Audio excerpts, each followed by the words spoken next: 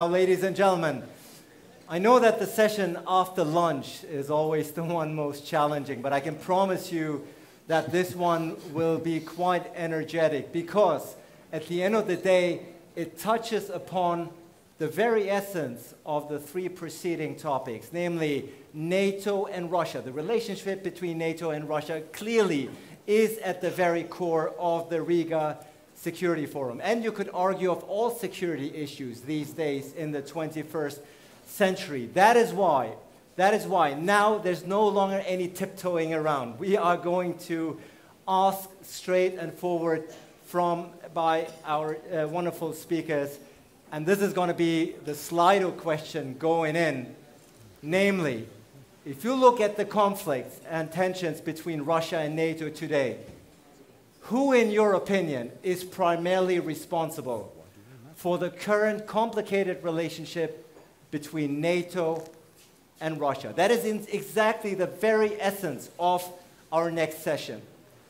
Of course, we know the world is not black and white, and we will hear more about the shades of gray, if you will, in just a moment. But at the end of the day, this is the question we're asking. Who is primarily responsible for the current strained relationship between Russia and NATO? Who's at fault? Now, 15 people so far have only voted. I think we can do better. Get out. We were up to 50, 60 in previous debates, so get out your cell phone, even though I know it's after lunch and the digesting process is still in place. But do get it out. And we have two gentlemen arguing on behalf of the Russian motion, on behalf of the Russian position, saying at the end of the day, NATO is primarily at fault. NATO is primarily to be blamed for the strained relationships. And we have two gentlemen who will argue against and say, no, not so fast.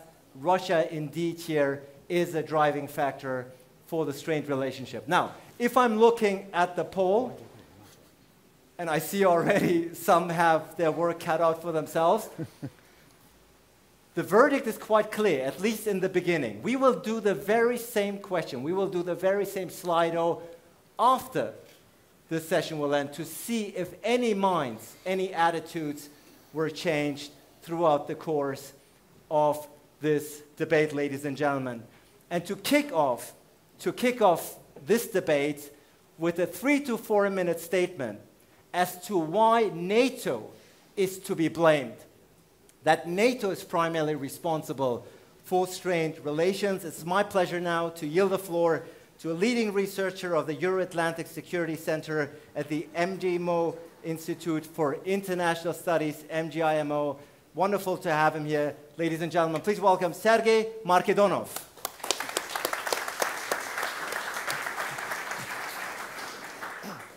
Thank you. Thank you for the floor. I see rather challengeable results to discuss. Prior this minute, we discussed Russia with no engagement of Russian representatives. Now, of course, I'm not representing the official position. I'm an expert and leading researcher and MGIMO, but nevertheless, we should a little bit, how to say, to make to the more balanced approach to here. Some thesis because of lack of my time. First thesis. We started discussing NATO-Russia relations like something appeared in 2014. It's not quite true. The first crisis in NATO-Russia relations took place in 1998.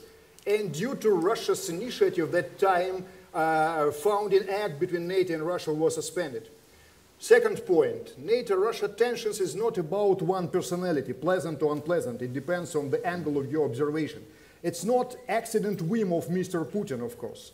If we can imagine tomorrow Mr. Putin will fly to the moon, situation not change immediately because the crisis and tensions between Russia and NATO have systemic nature. It's not about one, two personalities. We are heard from all distinguished participants here about fears of NATO, about Russia, or scares or phobias and so on. Now it's time to address to Russia's fears and scares about NATO. First point, results of Cold War, because there were not formal agreement on the Cold War in different narratives of interpretation. Russia didn't consider and is not considering itself like a country defeated. And this is why it helps us to explain many things. Second point, Russia is dissatisfied with the transformation of European security to a completely Euro-Atlantic one, with US dominance in Europe. The first statement on this topic appeared in Budapest OSCE summit in December 1994, when first president of Russia, Boris Yeltsin, said about cold peace replacing Cold War. And the next point is dissatisfaction with indivisibility of security. Because now European security become something Euro-Atlantic, with no serious taken into the account Russian position. Of course, Russia is not so naive to say that NATO position should be abandoned and Russia would dictate. But Russia is interested to have decision-making process where Russian voice is serious, not declarative, like NATO-Russia Council, of course. One more point about post-Soviet space. It's a sphere of my particular interest. Of course, Russia is not so interested to see instrumentalization of tensions around post-Soviet space with engagement of NATO because of particular interest of Russia. Those particular interests are not explained through the desire of Russia to restore USSR or Russian Empire. A lot of economic interest. Russian foreign policy has been shaped due to two basic processes, two collapses. Collapse of the USSR and search of post-Soviet Russian identity, and collapse of Yalta-Potsdam system. It's very interesting because now we see a paradox. People in the West appeal to Helsinki, not considering changes in Europe prior to 2014. I am not sure that Slovakia or Slovenia or Georgia signed Helsinki Final Act, by the way. What's about GDR, Czechoslovakia, Yugoslavia, USSR, and so on and so on. But at the same time, European politicians don't like Yalta and Potsdam, established conditions for the Helsinki Final Act and European security architecture, and so on. And one more point, last not the least. Usually when we argue with a European and American colleague, our counterparts appeal to Paris Charter of November 1990. It's one of my beloved exercises with a student. I ask them how many times NATO was mentioned in this document. And they try to offer their ideas 2 times, 4 times, nothing. Because Paris Charter offered Europe with no military blocks. Not Europe with iron curtains, but we see dominance, clear dominance of NATO with ignorance of many Russian interests. Mm-hmm. And a lot of points for further discussion. Thank you so much. Thank you so much, Sergey. Please give him a hand.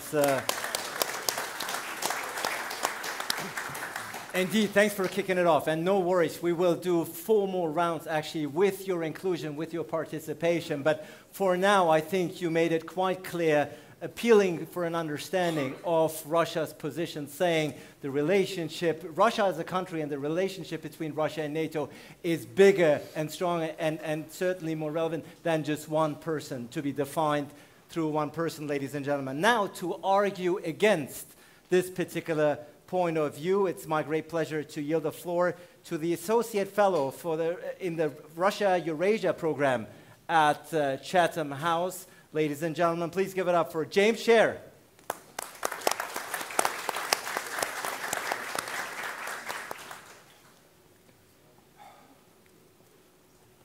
I must do the worst thing possible and antagonize the moderator. I am Senior Fellow of the Estonian Foreign Policy Institute at ICDS in Tallinn. You don't antagonize me one bit. It's quite pleasing to hear. I'm always charmed when a moderator says over lunch, speak for 4 minutes, and then at the beginning of the session, speak for 3 to 4 minutes. It's a rare privilege to agree so much with what an antagonist like Sergey has to say. This question, who is to blame? It's an inescapable question, but it trivializes the problem. The issue is, why have these tensions arisen And why do they matter? Russia and the West today inhabit two different cognitive and normative worlds. That means different strategic cultures, different value systems, and of course, different models of governance, and of course, different aspirations. And that means today that we have very different and in many ways deeply opposed interests. Putin's contribution has been to rehabilitate many of the principal orthodoxies that made Russia Russia. Well before the Soviet period, from the time of Nikolai I, in some respects from the time of Catherine the Great, and even before that. And in essence, that means that today, what we see in Russia is a degree of integration in the perspectives of the state leadership, the defense and security establishments, beyond anything we witnessed in the 90s and 80s, which were periods of tension.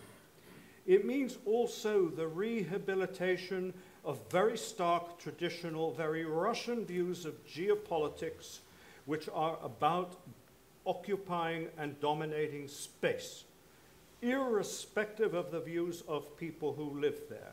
The grammar and syntax of Russian strategic thinking is about space, defense perimeters, which are almost always on the external borders of other people's countries, buffer zones, spheres of influence.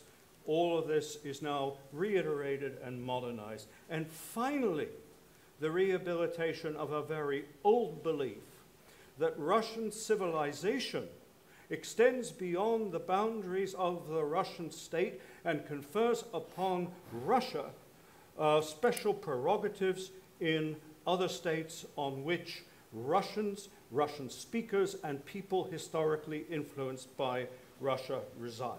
The issue is not whether these views are sincere, they are. The issue is not whether they are coherent and logical, they are. The major implication is what are the implications of all of this for other people? If I may, my penultimate point. Yes. It also greatly trivializes the issue to reduce it to the question of NATO enlargement. NATO was, I personally was, a late and reluctant convert to enlargement. Enlargement became NATO policy when the demands of others who wished to join NATO became impossible to resist, when the Poles, the Czechs, the Estonians finally got us to understand what would happen in these countries if that door were closed. The second reason this is trivializing the problem, in fact it's a red herring, is that when Viktor Yanukovych became president of Ukraine, he took the issue of NATO enlargement off the table. Ukraine became officially a non-bloc state. All of the structures in the Ukrainian state dealing with NATO integration were summarily liquidated, very brutally liquidated. And he assumed then, now the pressure will be off, and now I will be free to move closer to the EU. And guess what, ladies and gentlemen, the pressure increased. And when he objected, Dmitry Medvedev, who was president at the time, said, "Это только начало." It is only the beginning. In conclusion. Short one. Yes. Two axioms will conclude this. Sergey Narishkin, now the director of Russia's Foreign Intelligence Service, then the chairman of the State Duma, said the West in 2014, either the West relearns the lessons of Yalta or it risks war. And the final one, relevant to a Latvian audience, is what was said in my hearing by a very senior Russian foreign policy official. The Baltic states need to consider the events in Ukraine and draw their own conclusions. The question, in the end, I leave you with a question. What are the implications for others? if we are prepared to discuss security on Russia's basis, on the basis of its premises, can Europe live with that and accept it? Right. Thank you. Thank you, James. Thank you. I think we're off to a very energetic start with both Sergey and James making very strong arguments from their point of view, putting a bit of a historic perspective here also, James. Thank you so much. Now, back to back, we have two more speakers to conclude the very first round. Next up, he's a researcher at the Baltic Defense College, arguing why Russia is not to be blamed for the current strained relationships. Ladies and gentlemen, please welcome Viljar Veebel.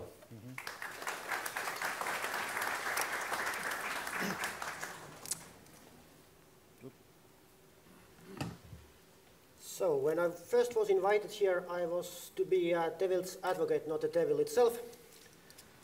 Devil in Estonian language is called kurat, and it's not a Russian word. It's not a Russian word because Russia has not been the most long-term occupant of Baltic states. It's a German word. It's a German priest, which symbolizes the all evil for the Estonian people. We have almost no Russian words for evil things. So that is, I think, the historical starting point of our thinking who are occupying us during the last 1,000 years in the longest term. So we have been independent 50 years, and everybody has contributed, starting from Sweden, Denmark, Germany, Poland, and also Russia. So the start is the tensions in the region. The tensions might not come from Russia. The tensions might be that we are in certain geographical location. There is a strategic competition. Now to the topic. After 15 years of happiness in NATO, do you feel more secure? Do you feel that Russia feels more comfortable, more trading with us? Do you feel that they understand us? Do you feel that if you say them that they have to be following European normative power and they have to be deterred first, do they understand? Do you really believe that Sergey or somebody in Russia does understand the logic why they should be first feeling lower than you because you put your normative power to those who you want to change? And you do that because they have to obey to your rules. I haven't heard from West, not a single time, that let's agree on some common rules. If you look at the normative power, all the rules come from West and go to Russian side. So this can be understandable for Western brains, that you obey and you are deterred and you obey, but I don't think the alpha male brains of Ilya Muromets or Vladimir Putin really follow that logic. But it doesn't disturb us. We still say, let's put more pressure, maybe the chakras will open in his head. But if you look again at the history, Russia has always committed to fight political and cultural occupation from West, not the economic occupation from East. All the Russian heroes, they went against the Germans. They went against the Polish, while the Mongolians or the others were easily let in from the East. And the same happens today again. There is more motivation to fight NATO and West than there is motivation to fight China and East. And the question, how should Russia react? So basically we pressurize them. They feel it's like aggressiveness from our side. So you don't become a national hero in Russia when you are deterred. You become a national hero when you are punching above your weight. You're really going to the last blood drop. So you start to escalate. So we get more tensed again because we think they are the aggressive ones. We escalate a bit more. Then they escalate a bit even more. What happens then? There are two scenarios. We accidentally go to conflict, or Russia runs out of money and repeats what happened in the end of Soviet Union, anarchy. And the question is, which one do you want? Do you want really them to go to bankruptcy, or you want them to go to anarchy, or you want to have a Marshall Plan for Russia? So the final comment is, if you're not planning to do something really decisive, what we did in Libya and Iraq, really bringing the democracy and welfare to those nations, then I think to convince Russians we need first a positive proposal for them. Thank you. Thank you so much, Viljar. Ladies and gentlemen, thank you, Sergey, James, and Viljar. And last but certainly not least, is I'm very much looking forward. He's a senior associate at the German Institute for International and Security Affairs. Ladies and gentlemen, please welcome Wolfgang Richter. Thank you.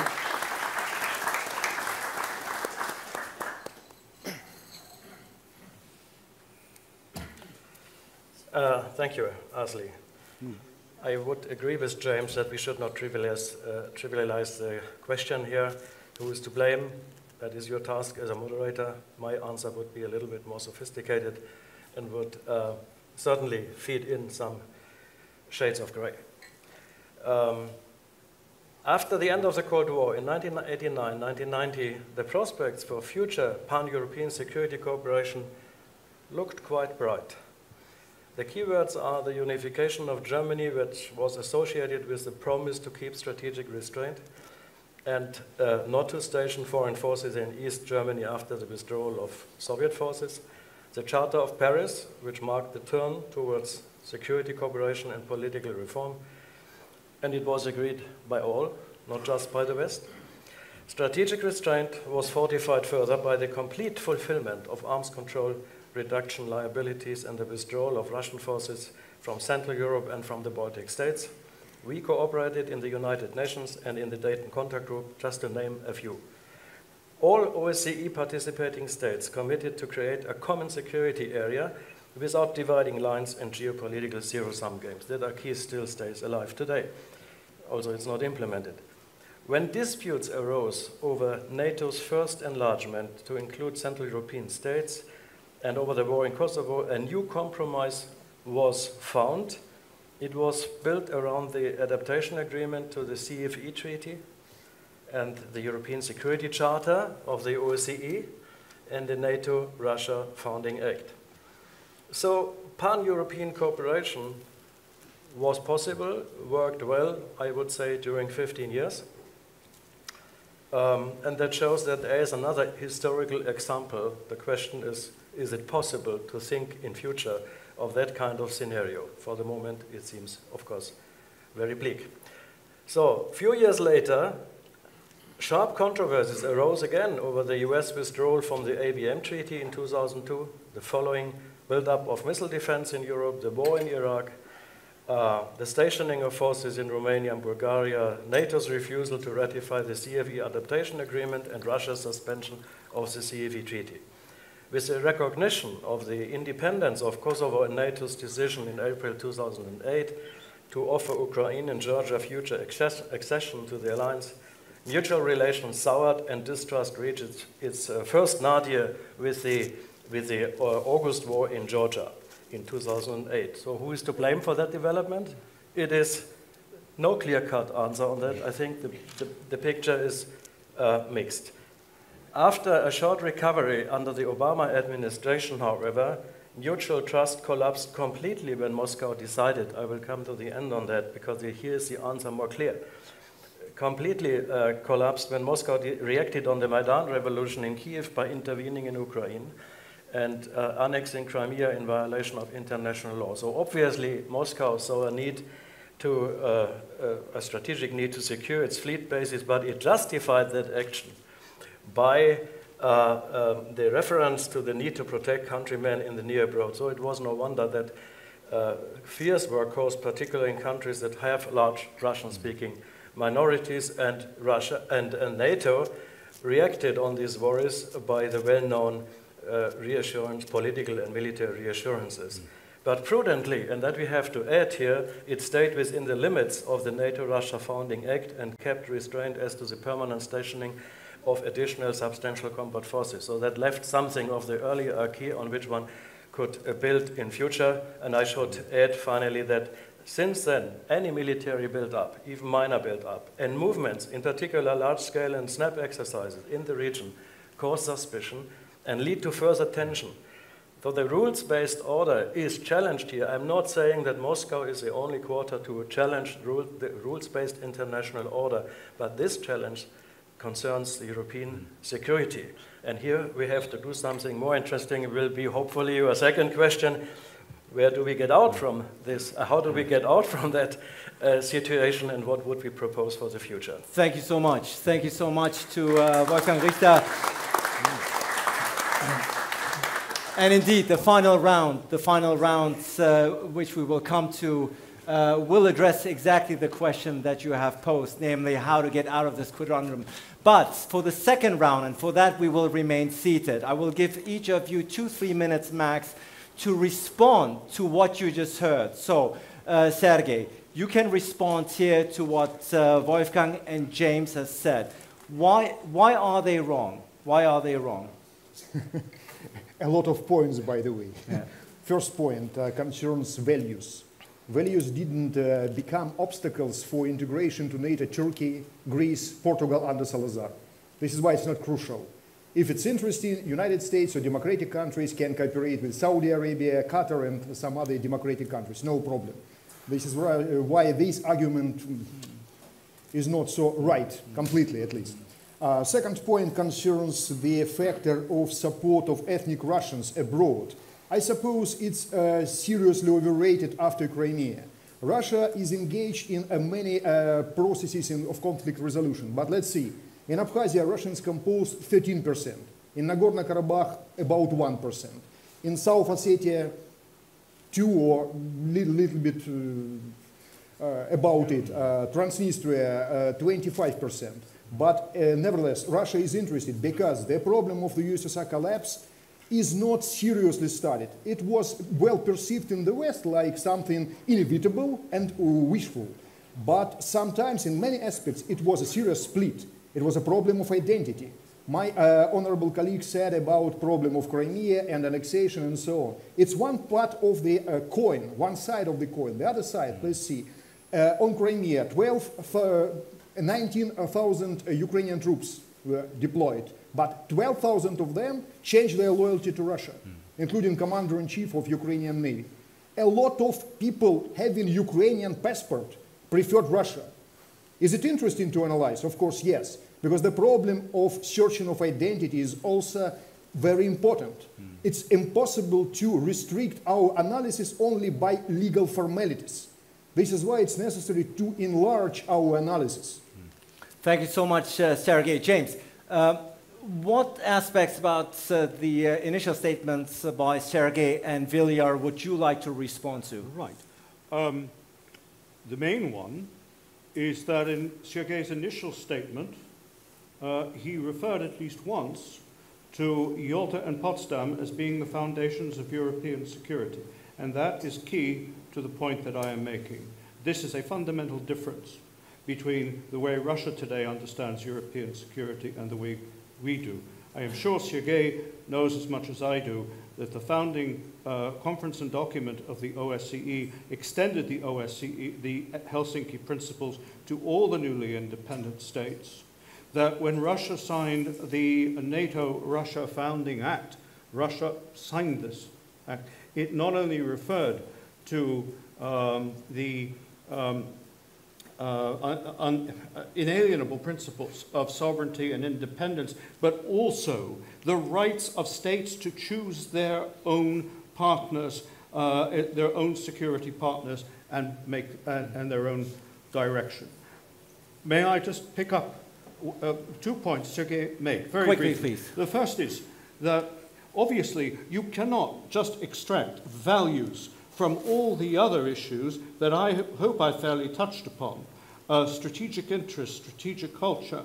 And I am not saying that all of this difference is simply about values, but let us remember historically that when Turkey was brought into NATO, Turkey was brought into NATO at a time when we all lived in dread from day to day that the Cold War could turn hot at any moment, and when Turkey's independence was being threatened. These were very different times from those we live in now. And finally, about Ukraine. There has never been a time in eastern Ukraine when supporters of either a separate entity or of joining Russia exceeded, in any part of eastern Ukraine, 35%. That's a lot of people. That's a major security problem if things go wrong. I am not diminishing it or trivializing it, but let's keep it in perspective, and let's also remember that Igor Girkin, the first Moscow-appointed defense minister of the Donetsk People's Republic, said at the beginning, if it weren't for our GRU contingent, everything here would have fallen apart in a few days. And he went on to add, my greatest regret is nash narod nie поддерживает нас. Our people do not support us. So this is a broader perspective, but it's certainly not a black and white issue. Thanks. Thank you, James. So I see no persuasion on either side so far that we can detect of Viljar. You listen intently to what Wolfgang and James had to say. Here's your opportunity to respond to them. Yes, it looks like the sides are using the examples which fit better for their argumentations, but the question is that we are at the moment debating a local regional security questions which have the strategic importance, and those two things we mix as only we want. So for us here in this hall, the regional security is important, and we believe that it can be solved here. As it looks for me in Moscow, it looks like a strategic struggling, which is more important, and the places where it happens to be are just the locations where it has happened always. So this is the part of the imperial game which has always been there. And if it was like said that it's like we are not imperial and they are imperial, I'm not very sure how many common values do we have with Donald Trump, or how many Donald Trump has with Hillary Clinton at all, or with Emmanuel Macron. Are there any specific Western values represented, for example, by Donald, by Boris? Are they less imperial? Are they less interested about controlling the other countries than Russia is? Or is Russia just mimicking them, doing the same as they usually say? Or it's the normal practice? So in my opinion, we just give this taste, the spice, how we want to say. If it's small nations, then we say it's about independence, having our life as we want. But now coming to the Baltic example, our most defense contribution, the biggest, is to be ready to receive NATO forces. It's not about us deciding what happens, because we don't have single tank, single jet fighter, single ship. It's not, the decision is not ours. We are not the regional security providers. We can just invite the Germans, the British, the Americans, or the Russians and pay for them. And this is how it looks to Moscow. As long as you don't act as an independent nation, you act as a playground. So you tease the Russians to play because as you don't have anything except the Americans who are next to the St. Petersburg backyard. Thank you. Thank you, Viljar. Frank words here on the stage, but that's exactly what we want. We want the bluntness in order to highlight the various differences. And to conclude the second round is, of course, Wolfgang again. Wolfgang, you're up next. You listen to Viljar, you listen to Sergey. What would you like to tell them? Let me take on one statement of Viljar, that there are no common rules agreed, but they are basically Western rules. I would strongly reject that idea. The Charter of Paris was agreed by all states that were at the time member states of the CSCE, and shortly afterwards, after the breakdown of the collapse of the Soviet Union, all the follow-up, the post-Soviet states, the CIS states, joined the OSCE, and they all agreed, at least adherence one can debate, but they all agreed on these principles. These principles were never put into question in the OSCE, even not today, after 30 years. So this notion I have really to reject. On the other hand, when it comes to values, I agree on the importance of values as well, but we are talking here about security interests, basically, and I would be moderate as a Western, as part of the West, and say we have to struggle with values in our own camp. I don't like the word camp, but it is the case. We have to struggle with values inside the EU. We have to struggle with values inside NATO. And of course, one could question whether any cooperation which is done for strategic reasons with certain states in the world can be justified by our adherence to values. I leave it at that when it comes to values. I want to speak about strategic interest, strategic restraint. Sergey is right. We had the first crisis in 1998, but we were able to find a compromise to overcome that crisis, and I just alluded to this compromise of 1999. We could balance our mutual strategic interests by basically by three instruments. One is arms control, where we kept restraint visibly and verifiable. One is the cooperation on security issues, be it in the OSCE, but also in the NATO-Russia Council. And of course, one was the adaptation of the CFE treaty, and finally, it is the European Security Charter, where we agreed, and that's interesting, all agreed to create a common area of space of common security without dividing lines. It is a norm and principle which is still valid, but of course we are far away from that, and the question is, how do we get there? Ladies and gentlemen, halftime. We are at halftime during this debate. We kicked it off with initial statements. Now, the four discussants had an opportunity to respond to one another. The third of the fourth round involves you. Now is your chance to grill and question the discussants here. We're going to take 3-4 questions, throw it back to you, because this is obviously an interactive format. This is your chance to grill and question the participants. We already have three remarks. Right there. We start with the gentleman. I'm coming through the rows. I just asked you, because I've already seen 4 or 5 hands up, to be very brief, please. Please go ahead, introduce yourself. Thank you. Roman Kovalchuk, Director of Education Center Could you speak for Belarusian Civic Society. I have a question to Markedonov. In the last couple of years, can you tell how many times Russian military airplanes flight over territorial waters of Baltic states, Norway, even in our region where we are? And isn't it disrespect towards NATO countries or a bloc, militarily, first of all, and politically? And second question goes to Mr. James Sherr. So what should be a response of the West and NATO to that, flies over the borders and territorial waters, if there should be any response? Right, I have to cut you off here. I have to cut, because we have 4 or 5 people, but I think you made your point very clear. Please take notes, because I'm going around. I'm not going question by question. The lady up there in the back, I'm not forgetting you. The lady in the back had her hand up first. Please introduce yourself. Monika Michalishin, Ambassador of Poland. I only just showed a comment to our Questions, Estonian. please. To our Estonian guests. Poland never occupied Estonia. The last master of the Livonian order asked Polish king to help nomen omen against the threats from even the terrible. So please take it into just like, thank you very much. Thank you so much. Thank you so much. We go here. We have 2-3 questions here in the front row. Please come up, the gentleman here, and then I'm moving the mic over there. I'm not forgetting you. Please let's speed it up. This is a fast-paced process. Go ahead.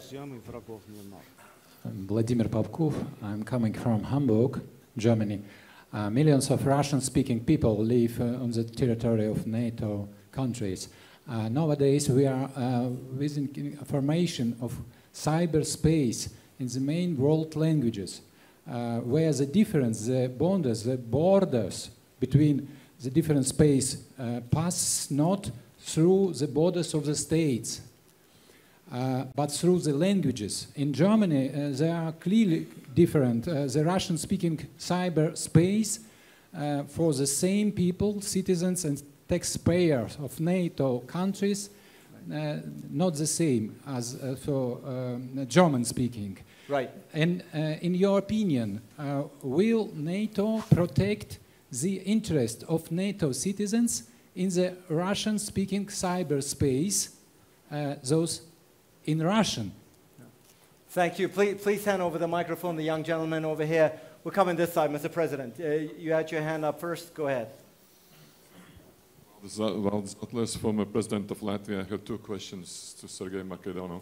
The first one, could you be so kind and write me the top 5 priority Russian interests?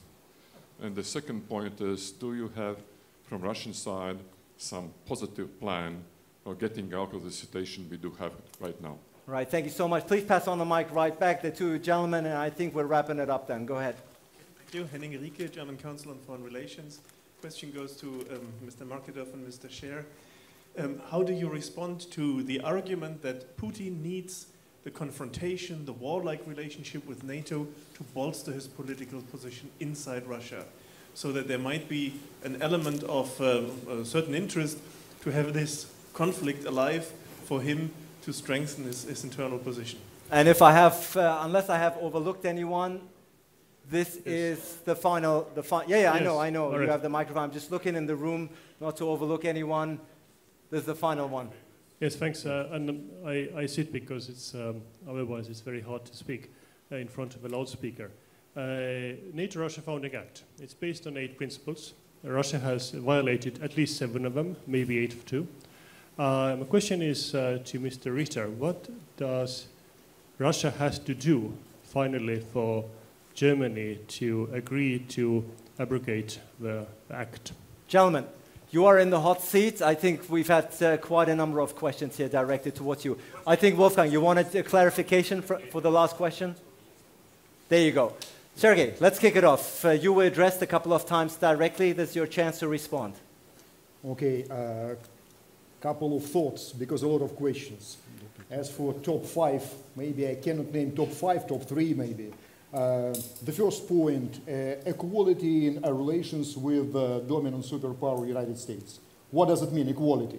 Where Russian arguments are seriously taken into the account.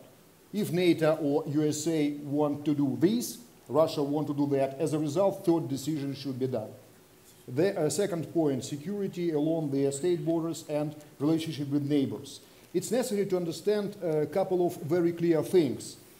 Okay, I'm not Russian official. I can say Abkhazia is an integral part of Georgia. Okay, in this way we should make the next step and next conclusion. Not all Georgians, not all citizens of Georgia are in favor of NATO. This is why we see collapse or split in opinions for better security options. And we should take into the account those minor options also. Otherwise, we should recognize the priority of one ethnicity over other one.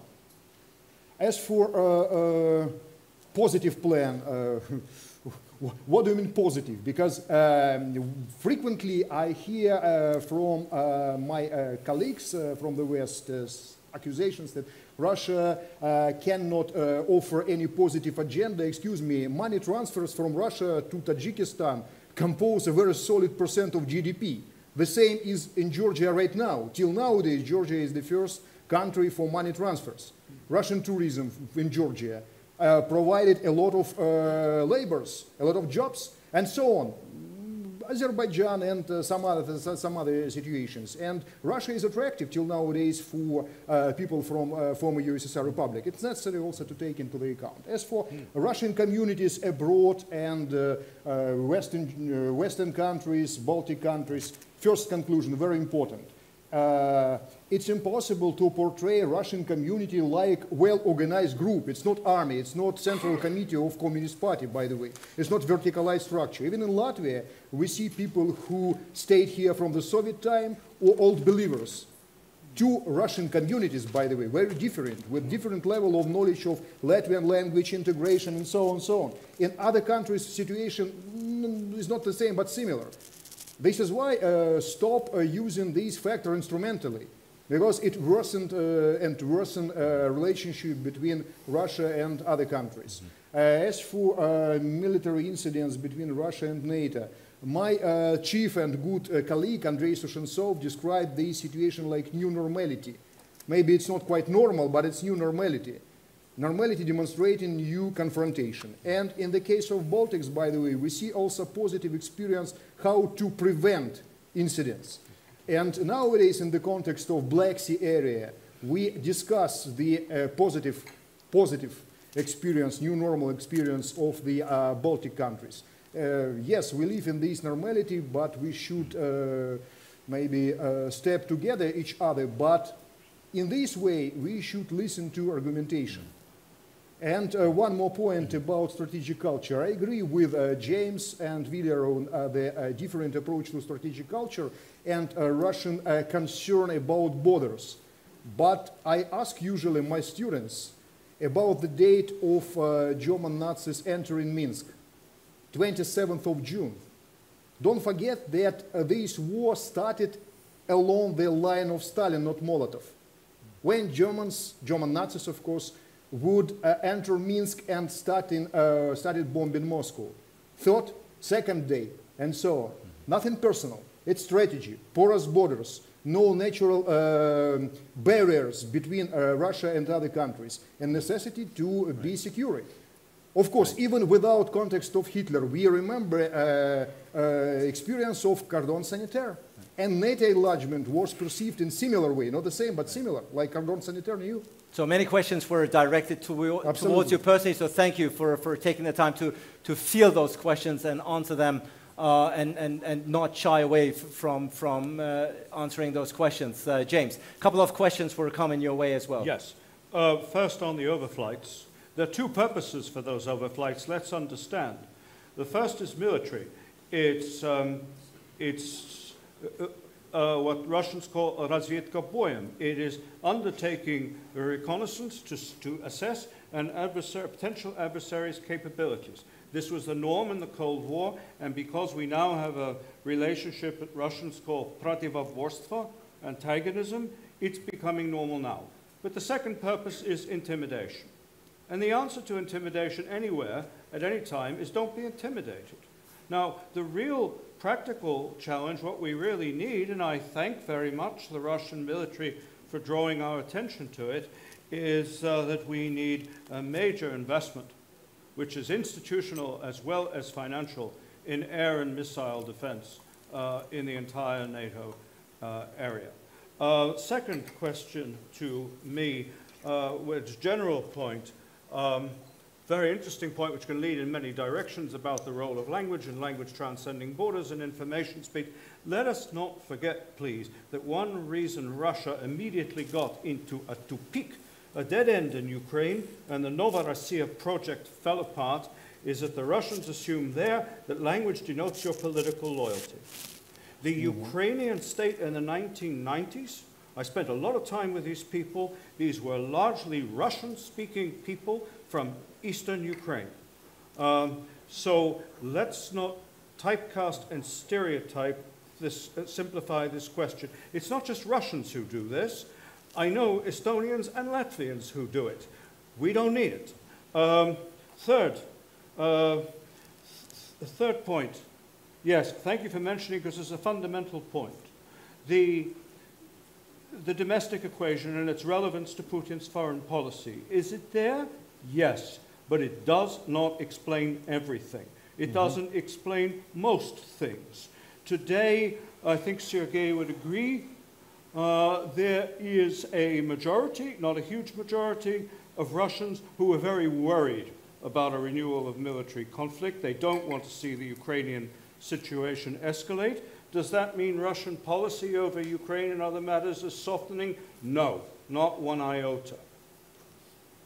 Thank you so much, James. Equally straightforward in his answer, just like Sergey, very much appreciate. That's how we... Could I just underscore, Russia, like any other country, perhaps more than most countries, has geopolitical interests and understands them as geopolitical interests, and you can't explain them away by saying that this is simply a way to manage a succession problem inside the country. Point has been made. Viljar.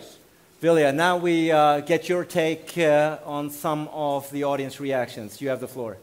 Yes, I didn't get any questions, but as the overflights concern me a bit, I maybe just touch that issue.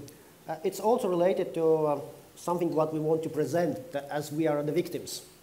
And this is the broader Baltic image that we are the victims of Russian imperialism, and we have no money to deal with that, not even a single air defense system. And as it was said, maybe they even collecting data. First, I think they don't need any reconnaissance there, because they have the knowledge quite well about that, what we don't have, as we don't have almost anything. So there is nothing to collect once you don't have.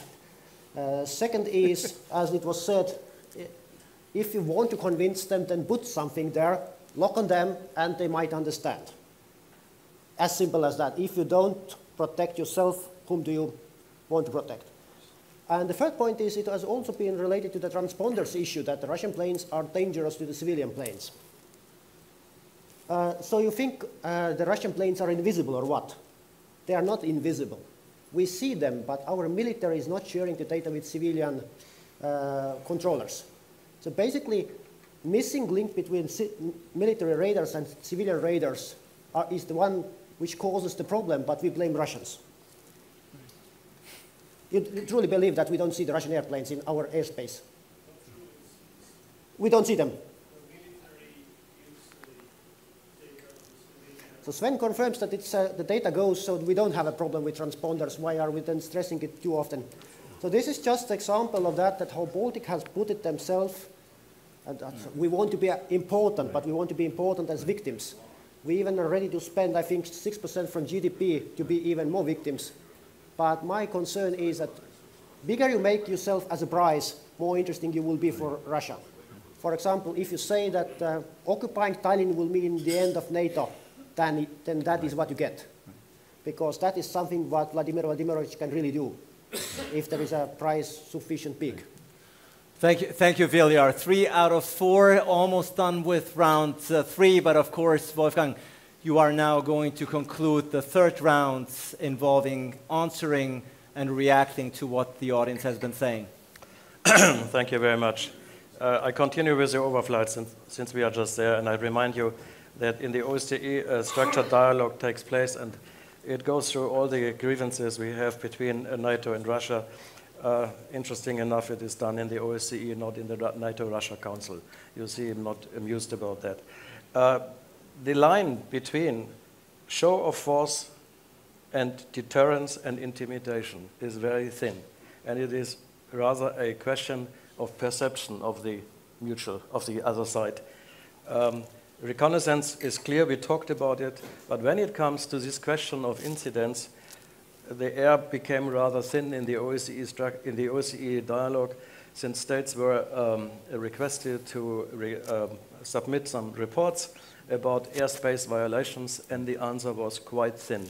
And then it became clear that one should distinguish between the international air and sea space, which is the high seas and the airspace on top, which sometimes is covered by nationally decided air defense identification zones, so that one can recognize early enough that there are other military aircraft flying and maybe give a signal that they should not come too close, or the so-called flight information regions, which is a quite civilian ICAO type of guiding civilian aircraft. Of course, their overlap in high seas had nothing to do with national waters, or the exclusive economic zones, which are sometimes also put in the picture. Everybody has the right to fly through this kind of international airspace. This is not a violation. The violation only concerns the 12 sea mile zone, which is a national territory. And one should distinguish it and not exaggerate the issue. It's difficult enough. So I'm not sure whether I understood your question on the cyberspace, which is probably the space of opinions that are exchanged, or fake news in the national, whatever that is, in the debate. I think a democracy and a vibrant society like ours should be resilient enough to cope with different opinions. And not every opinions we might like that are, proposed in the, be it in the cyber or in the media or somewhere. That is the essence of democracy and of the freedom of speech, to have a clear controversy on that. If it comes to real fake news or to defamation, that is something different. That's a question then for the lawyers. But I don't think that NATO has any role to play in the protection of the public opinions and the discussions in the member states. My last point is, it was your question. What should Russia do to revitalize the NATO-Russia Founding Act? Russia has attacked Georgia, attacked Ukraine, used chemical weapons in Europe, so forth. What does Russia have to do in order that Germany eventually understand. I don't speak for the government, that is clear, but I have opinions and I have thought about some proposals I wanted to make in this last round, but I can at least say the following. Of course, we have to go back, all sides, in particular Russia in this case, to the rules-based international order. The principles have to be held up and there should not be any compromise. The question is how to get there. So there might be minor steps because we cannot expect that we change the world tomorrow, overnight. So, but minor steps are possible. Also, when I speak to Russian colleagues, of course, first thing is when we don't have dialogue, we will not find out what minor steps are. So I was not so amused that the NATO-Russia Council does only take place occasionally on the political ambassadorial level, but that we for a long time did not have any military dialogue because we have to speak about details. You need military experts. Right. For example, on incident prevention. We need to speed it up, just quickly. Okay, there's a lot of, maybe I refer then to my last round. There's a lot what we can do, and Russia in particular, when it comes to the Ukraine conflict, I think the Normandy format should be very active now to get at least the Minsk agreement working so that we can bring the military clashes that still occur there to a halt. That doesn't solve all the political problems, but it would be a major step forward. Thank you so much, gentlemen. We have another panel, the final panel actually waiting for us on transatlantic discussions. Very much looking forward to that one, the icing on the cake, if you will, at this year's Riga Security Forum. But before we do, we had 3 out of 4 rounds. Now comes the final one. And in this one, I will be very stringent as far as time is concerned. For that, I will ask you to go up again to the podium because we had a Slido poll in the beginning. The result was quite clear. 80–90% in the audience believe that Russia is very much to be blamed. Sergey, this is your final chance to persuade the audience to vote otherwise because we are going to conduct this poll in just a moment for the second and final time. The floor is yours. 3 minutes, your last pitches. 3 minutes to push to 99. Yeah? 3 minutes to win over the audience. Go right ahead. Good luck. Thank you so much again. First point, this discussion was very useful. It clearly showed that real communication with quarrels, arguments is possible. And not only here in this audience. Let's see on Moldova. Did values become an obstacle to withdraw Mr. Plakhatnyuk between EU, US and Russia? No problem. The same is with Minsk OSCE group. This is why it's possible not only in theory. But in order to do it, it's necessary to to overcome some stereotype approach, like no business as usual. Okay, please be creative. Propose new kind of business. I hear from my Western experts and politicians every time one idea. No conflicts could be resolved with Moscow. Great. I agree with it, but in this way, please take into the account Russian motivations and interests. Not say, it's Russian, this is why no discussion. It's Putin's and so on and so on. Please, Russia is an actor. Russia is a player in the European security arena because 80% of our population concentrates in the European part. If we consider, according to European values, human factor is the most important, please take it into account. 80% of our population in Europe and Russia will play in Europe as an actor. And last not least, brief clarification about Russian attacks on Georgia. Guys, this story didn't start at 2008. Ethnopolitical conflicts went back to the early 90s. 4% of Abkhazs were killed in the fighting of 1992-1993. It was a very complicated problem. It's not just accident whim of Mr. Putin or Mr. Medvedev to attack Georgia. Don't oversimplify the agenda. Russia has its legitimate interest, and they should be taken into account seriously in order to overcome crises like Ukrainian or Georgian. Thank you. Thank you so much, Sergey, for making that one final pitch to sway over the audience after all the arguments were exchanged. James, your final 3 minutes.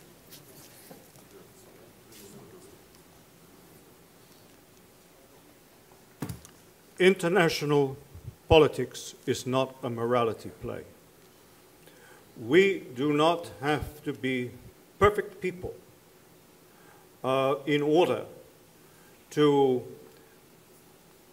defend our own interests, and in order to believe that countries have a right to be defended. We do not have to be without our own internal differences and conflicts to be able to say we are a community of traditions and values and norms as much as a community of power. Russia has a right to its own interests. We have a right to our own interests. The fundamental issue at stake here is that, particularly in Europe, Russia is now, and in the past largely has, defined its own security at the expense of the security of neighbors and other people. That is the fundamental issue.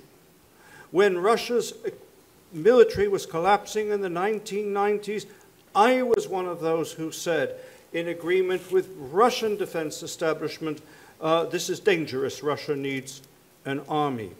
I fully agree with Sergey that in parts of the former Soviet Union, it was the withdrawal of Soviet and Russian power that was creating a perceived security problem more than anything else.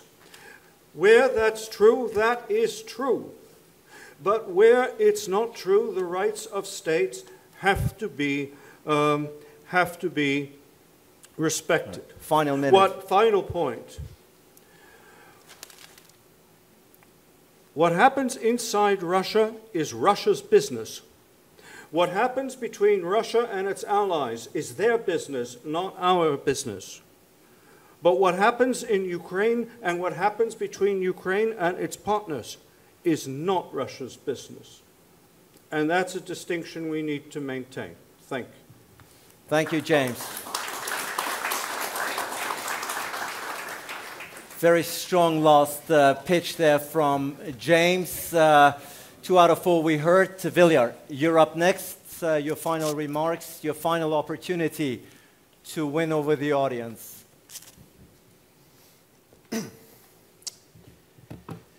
Actually, I would like to continue from where James stopped, in that sense that there is a Western belief that you can change people more civilized or societies more civilized, and as we are the most civilized part of the world, so we have a moral right on that. We have the right to decide that rabbit is more moral than wolf because rabbit eats grass and wolf eats meat. And if Mr. Putin is considered as a wolf, then it means that we have a right to change him. And if somebody said that Mr. Putin will be a vegetarian and finally is not, then there is a legal problem and there is some kind of justification. My point is that we have had experience, not with only Mr. Putin, we have had experience with Russia for more than 1,000 years.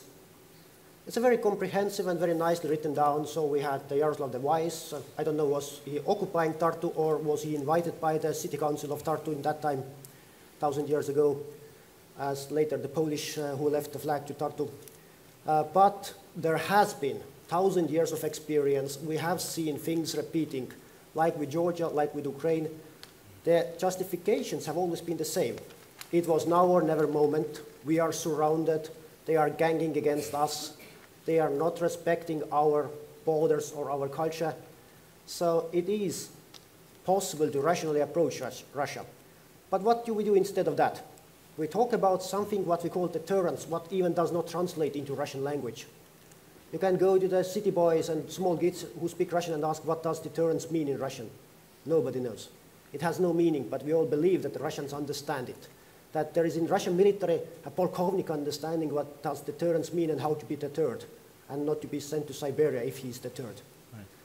Final minute. Yes, we have a dead-end concept, and instead of that, in this complex situation, I think West needs to ask first, are we listened? Are we understood?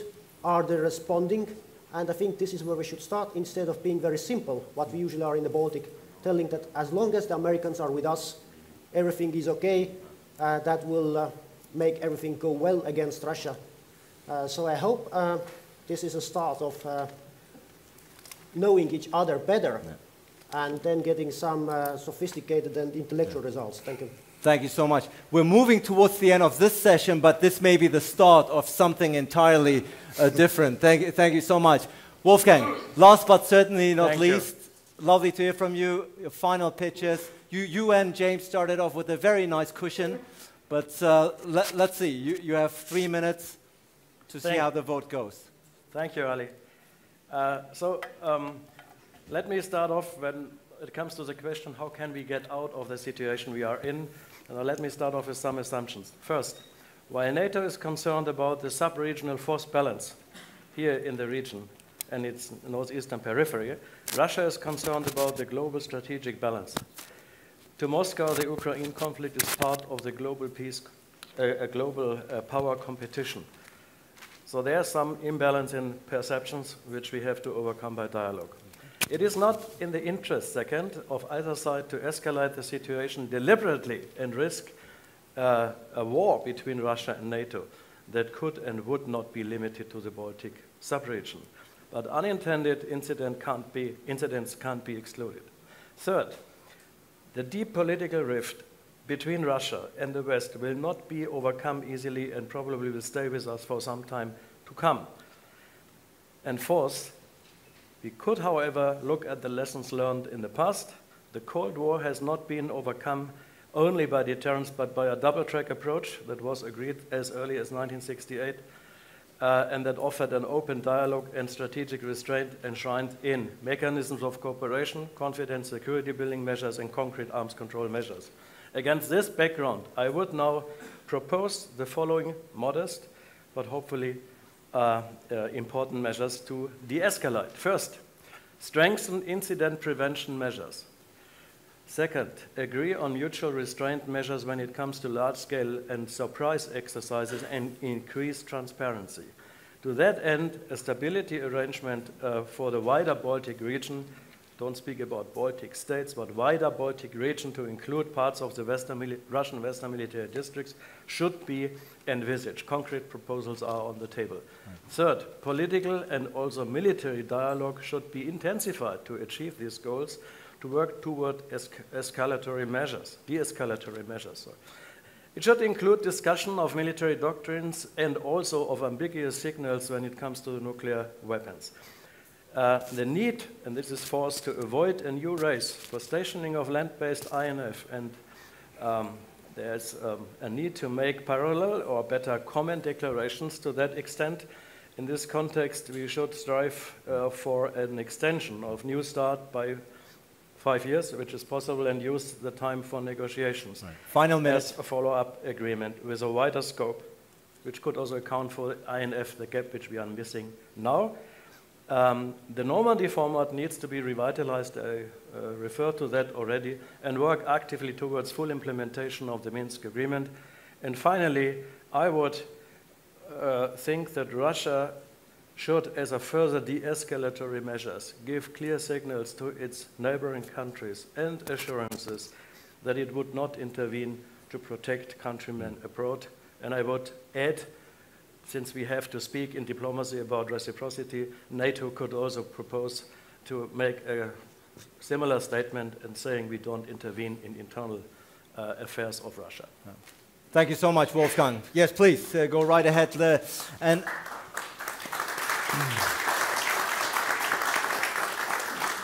ladies and gentlemen, thanks, Wolfgang. At the end, try and even solutions out of this dilemma that we've been having. I think I speak for all when I say this has been a very dynamic, very lively discussion, and it has shown that even though the situation, of course, is tense and the relationship is strained, that a civil debate, a civil discourse is possible. Sergey, Wolfgang, James, Viljar, and I think for that we owe these four gentlemen a round of applause. Thank you so much. This has been wonderful.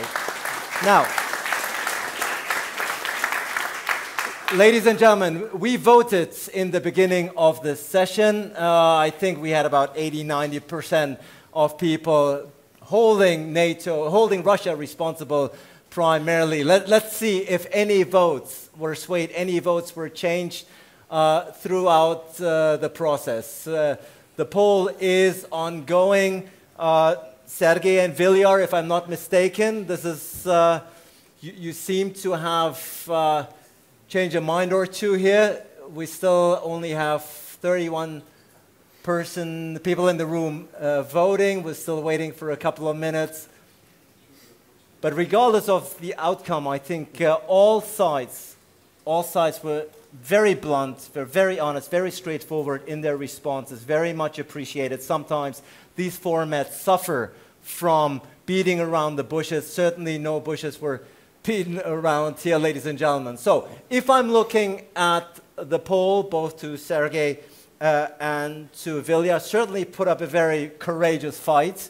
And it seems to me that one or the other votes might have shifted. But of course, primarily, the predominant majority of the fact, actually we're now for the first time in the 70s as far as primary responsibility is concerned. But of course, primarily responsible for the current complicated relationship between NATO and Russia.